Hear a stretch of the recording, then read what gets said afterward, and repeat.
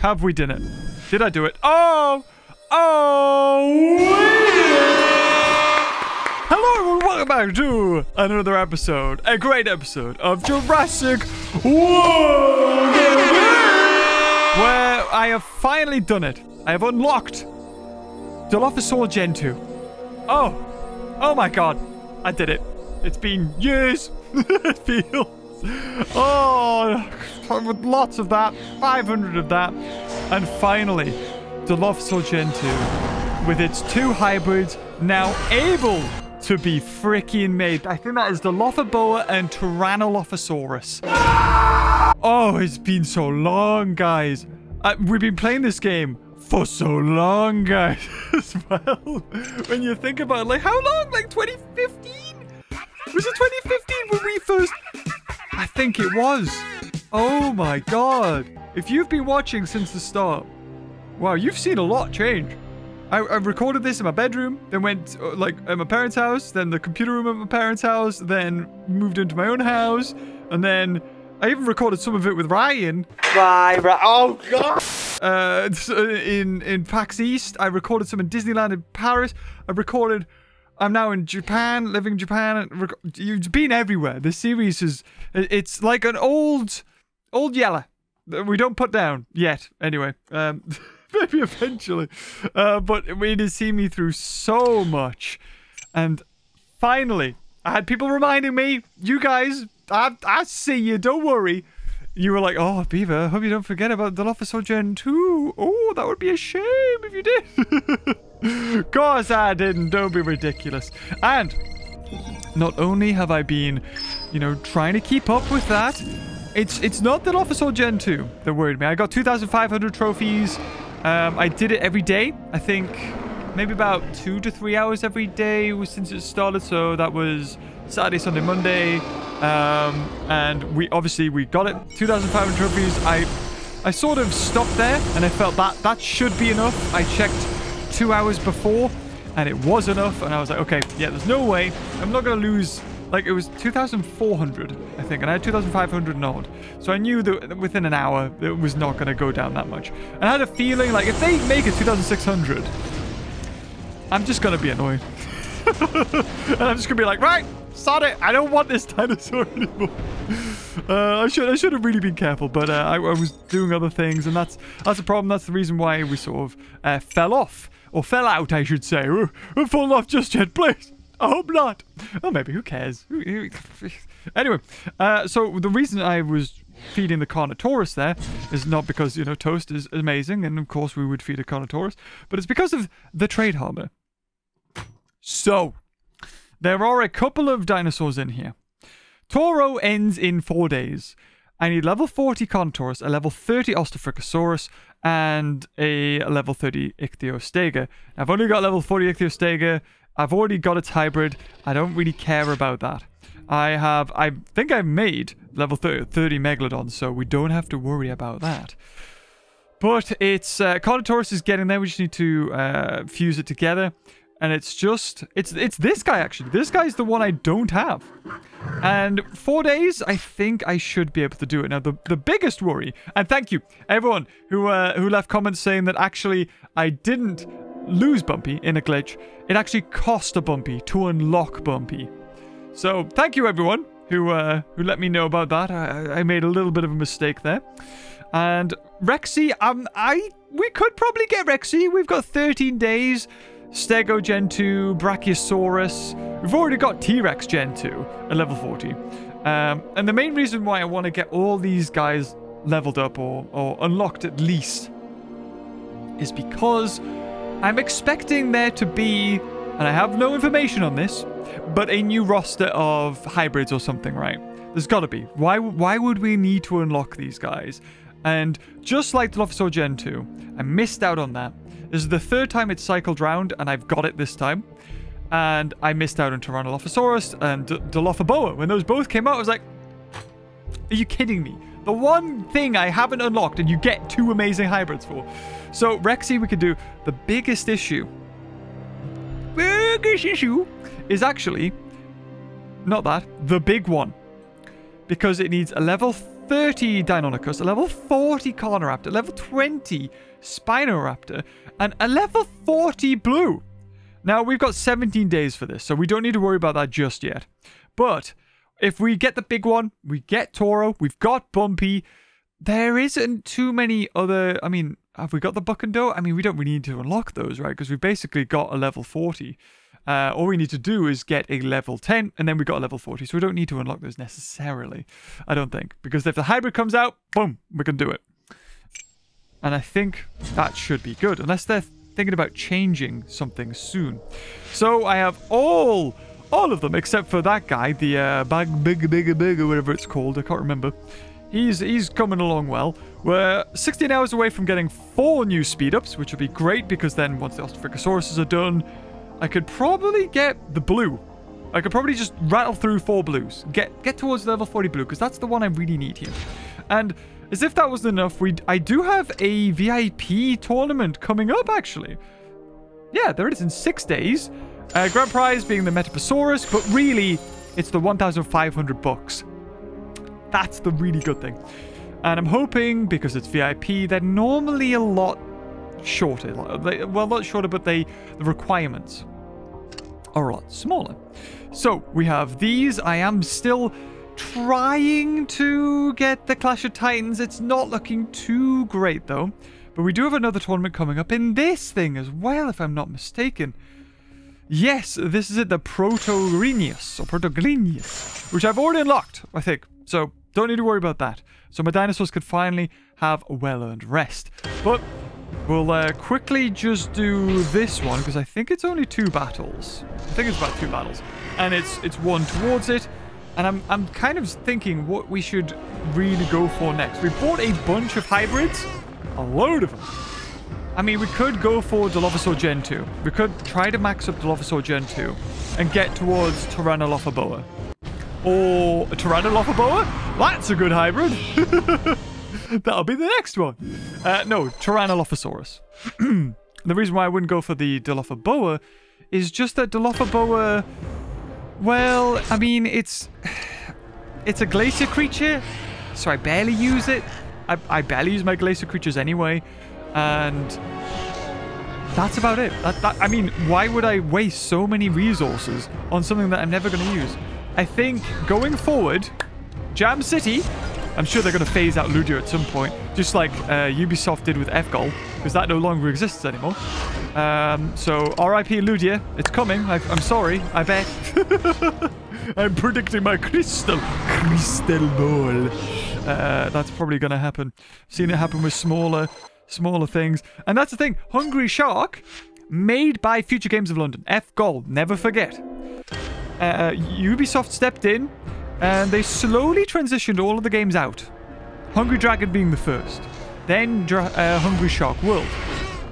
And before you knew it, F-Gol closed down, and Ubisoft said, and I think they say this when you load up the game, Hungry Shark, a Ubisoft original.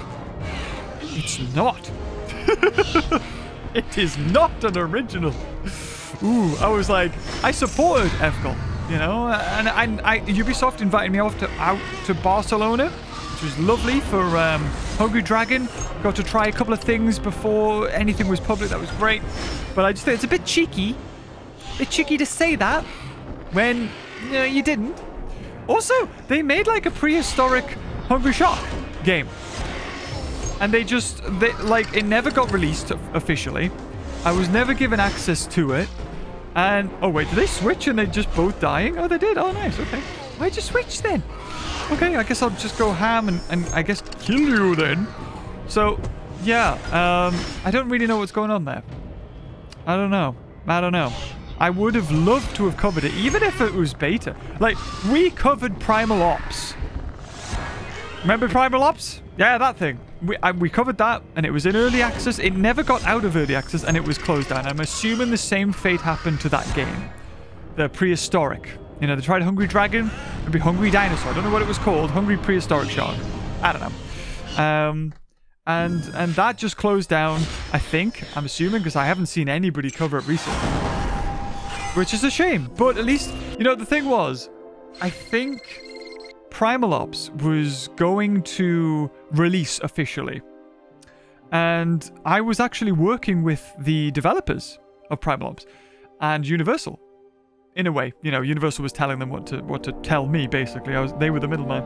And oh, we got a Dominion thing, although it is crazy levels. I think I tried to do this and I failed miserably. Jurassic World Dominion pack. You don't really get much for it, so I think I'm going to give that a pass. I'm afraid. We'll see if there's anything in here that could be good. In the trade harbor? No? Okay. We've got some things to do here, actually. Hatch for Jurassics. Now, what we could do is we could spend 462 bucks to get Ostrophicosaurus out of there and just do Triceratops. However, I think it might actually work out cheaper to speed up this guy, this one. And I don't know why he was one level off level 10. It felt like being contrary, I think. I was like, level 9. It's good enough. So we'll jump into him. We'll unlock you, and then we'll just instant hatch some Triceratops. We'll feed you. We could probably activate a hatchery. That's brilliant. Yeah, while we're waiting for the Ostrophicosaurus to be done, we'll quickly claim that. We'll not do that. What was I? Yes, I was jumping into the Triceratops. So instead of... It is 50. And that's a lot for Triceratops, but it's still cheaper than Ostrophicosaurus. So we're going to quickly just spend... Actually, do I need to? You know what? No. I'm not spending... I mean, that counted as a Jurassic, I think, right? Yeah, only 3 more. So 150 bucks to get that. I've got 17 days. I could wait. We'll see if there's anything. We got Hatch 1 Echo, which is interesting. And I don't think we have any free hatches. We'll have a look at Echo. Let's see if I can just click it on the mission, if it'll take me there. Win 1 battle with Echo, which we can do. So let's have a look. What prizes do we still have left to get? So, I mean, this counts as a hatch, I think. That's like an instant hatch of an Echo. No, it wasn't. Ah, brilliant. So we have 3 Echoes here, which is a level 20 and a level 10. Let's see what else we've got. We still have 2 more Echoes to get. And how many Echoes do we have still? So it's 1, 2, 3, 4, 5, 6, 7. Again! Again! 1 off max level. It's deliberate. I mean, we could. I mean, there's an Echo pack here. So if we do the Echo pack, which the prizes are terrible, it does, however, guarantee us one of these. And the thing is, this is incredibly difficult because already you need a level 10 plus Echo to do it. So you're basically foddering off an Echo. So we'll actually give this a fair shake. We'll get a level 10 Echo, which should be... We got Connor up to level 11? Why do I not feed these things? Well, there's a level 10 Echo. Right. Wait. Can I put bosses in? Oh, I thought I could. That would be amazing. And then it's going to die to Dracoceratops. Then we put an Indoraptor. Do we have speed ups? We have 1 recovery, so maybe we won't need that. And then Chromospinus will come in. Chromospinus will switch to Bagiosaurus, or Bagiosaurus. And he'll not attack. And if he does, he won't kill me. I can't put Armor Matter in, because I can't have that thing face against Chromospinus last, because it will lose. I mean, it still does fairly decent damage. It kills it in 4 hits, I think. But 2,100. It only has 3,000 attack, which would turn into 4,500. So it doesn't kill me in 2 hits. Armor Matter might actually not be too bad in case things go awry, actually. Maybe. And even, actually, Compy might be really good to fluff out teams. Actually, I was just thinking in future, because Compy is like a 3-hit kill. The same with the Rodriguez Solitaire. So, let's give this a shot. I'm not entirely convinced with this one. I can go for reserve. I can go for 2 attack. And that guarantees me the kill on Draco. Irritatingly enough. I'm 1,000 off killing it. So... I say we do this. This is our safest bet, actually. We kill Draco. Chromospinus. He had it coming. He had it coming. He was mean to Harry Plopper. Chromospinus comes in. Oh, okay. Okay. I think he still killed me in 2, though. So I have to go for 2 block here. Do I? Hold on. He's going to have 3. He could have 4. So I'm going to do this. Ah, I didn't. Okay. Chromospinus not looking too bad at level 40. I like it. Right. Okay, so 1 block. This is brilliant. I just needed to kill this thing. So 1, 2, it's dead. Factor in 1, and then 2 reserves. Didn't go for it. So probably going to die in 2 hits. Whoa, 3 hits. Okay. Right. So he's going to go for 3, I think. Or 4. Never mind. Oh, he needed it, of course, because I could have had 2 blocks. And that's it. The first battle for the Echo to make it level 40 is here. Nice. Done. Done and done. That gives us 75 DNA. Now, the next one, we do need another level 10, which is okay. We can do that. Not the best. Not the best. Again. It's the frickin' amphibian. That amphibian makes it hard. Makes it hard work.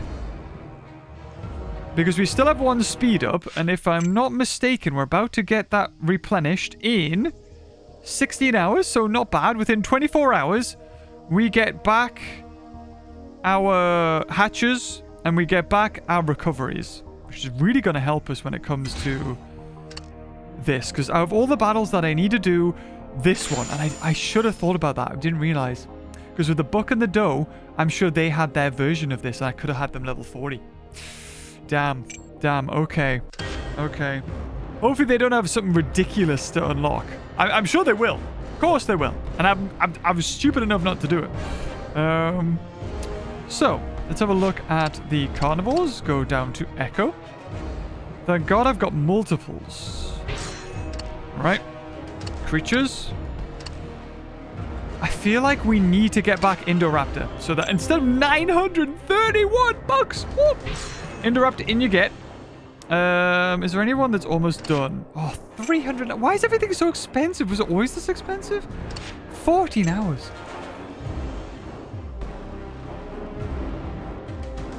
I don't think this will be too bad, you know. I feel like he'll switch out Iguanasuchus. And in doing so, it'll just free me up. Yeah, I think this is not a bad team, actually. I don't think I'll be able to do any more after this. Because I got no free speed-ups and I don't want to spend thousands on getting Indoraptor level 40 back. Expected. However, we kill this thing in 2 hits. So we go 1, 2, and 1 reserve. Just like before. Bam. And what's even better is we haven't killed the herbivore. The herbivore comes in now and is severely nullified. So it goes for a swap. And what can it do?